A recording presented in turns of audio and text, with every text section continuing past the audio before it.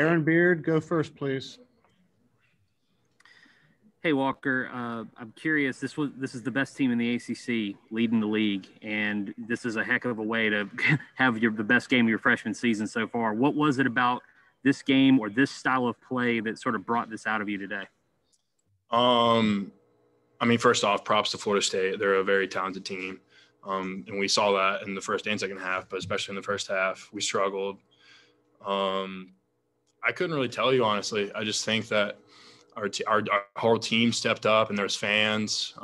Shout out to the fans for coming, and obviously they couldn't come before, but just a combination of just a bunch of stuff. Greg Barnes. Hey, Walker. Garrison and Ramondo, neither of them got a field goal attempt in the first half. FSU was pretty effective defensively in the post. Did you see anything from the sideline before you came in that you could exploit, or what changed for you when you got in the game and were able to get into a rhythm? I wouldn't say really exploit, but I mean, they always tried to front the post. So, just trying to, before he does, swing your hip towards the high side. But I wouldn't really say there's anything to exploit. Brendan.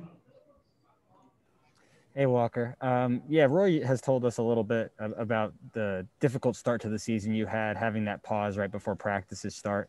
Can you just tell us what was that experience like in your own words? How difficult was it? And, getting back to this point, how validating is it to have this sort of performance? It was tough. It was really tough. But, I mean, everyone in the country is going through stuff, so I'm really no different.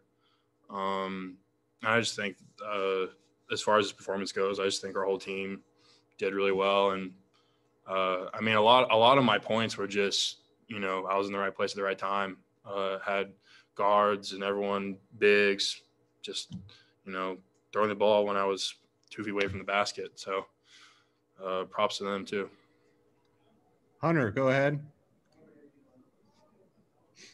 Hey, Walker, congratulations on the win. So just by looking at the shirt right there, Roy Williams' 900th win, pretty heavy on the team's mind. How much were you guys thinking about that going into the game? And did it sort of become a reality at some point as the game went on?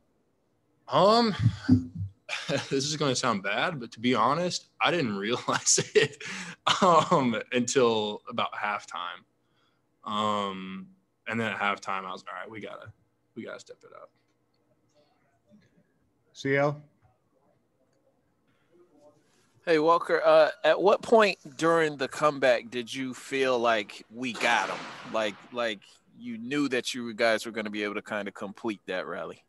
Going into the halftime huddle, I just felt like we had a rough start with 14 turnovers, and they played well. They played very well. I just think we played poorly in the first, or I say poorly, not our best game. I just knew is probably the wrong word. I had a very strong indication that we were going to win that game at halftime. And then we kind of made a little run down by 2, and I was like, all right, we can win this. Adam, go ahead. Hey, Walker.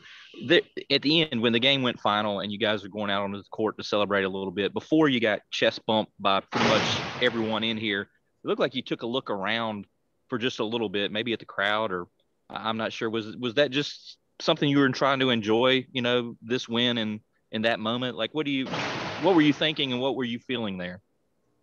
Well, it wasn't the empty seats. So yeah, it was definitely the crowd. I mean, that was my first time experiencing anything like that.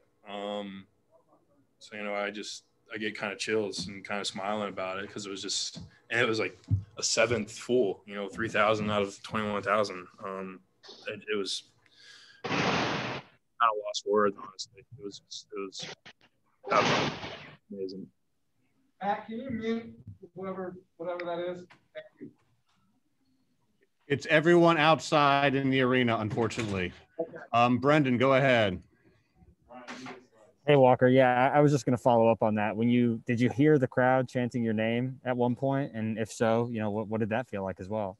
I might have heard it. Once again, it's lost words. Playing at a historic program in a historic arena, hearing your name chanted, it's pretty cool. I would recommend it people have never experienced it. Kiara, go ahead.